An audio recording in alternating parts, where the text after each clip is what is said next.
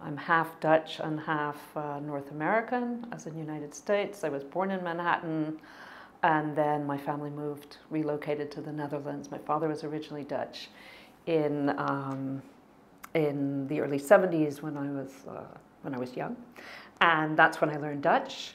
And perhaps that explains why in some respects, why I became a cultural anthropologist, because I have always been intrigued by issues of alterity, of cultural difference, and I guess a world in which that is increasingly important. The bulk of my research has focused on Indonesia as a country, particular kinds of questions that I've dealt with theoretically and ethnographically.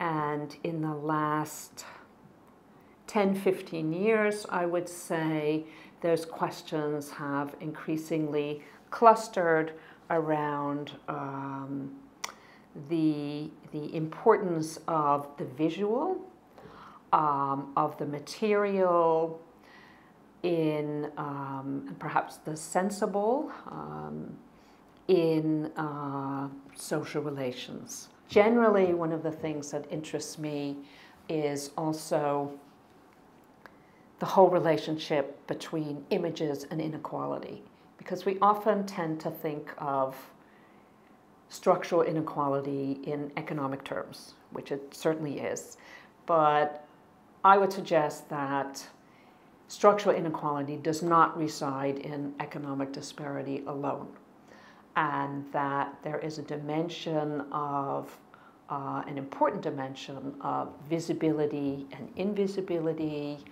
of recognition or withdrawal or lack of recognition that is absolutely crucial.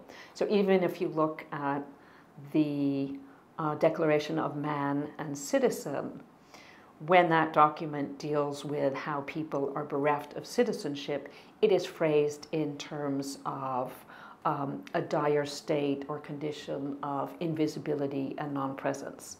And part of that is metaphorical. We think of inclusion and exclusion in metaphorical, but I think one can literalize that and try and investigate at the level of the image and the visual how that works. I'm teaching at the moment 2 classes. I'm teaching a course on image and violence, which is a MINT course, and I'm teaching another called Media Through Ethnography. So I will be focusing especially, I think that's one of the reasons that I'm here, on issues of the visual, of image culture, of media forms, and the enormous, I think, impact and influence and shape these kinds of technologies and visual forms are giving to our world today.